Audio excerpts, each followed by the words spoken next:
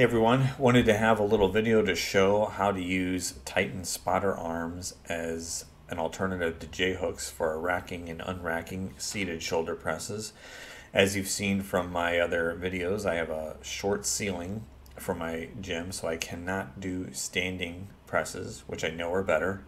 So I got this nice little tip from Testify Strength and Conditioning to use the safeties as the rack, and that works pretty well.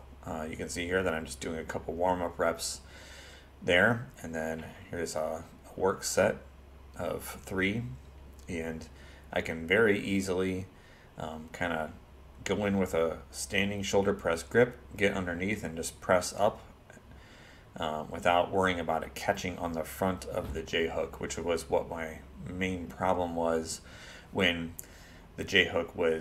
when I was using the J-hook from the seated position.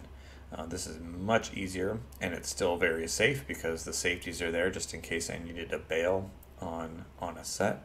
Haven't really had that problem with seated shoulder presses, but you never know, right? But this solution was really great.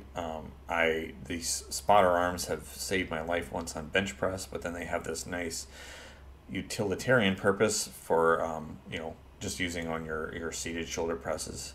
So I highly recommend them in conjunction with any Titan T3 rack. Links should be in the below. Thanks for watching. Please like and subscribe.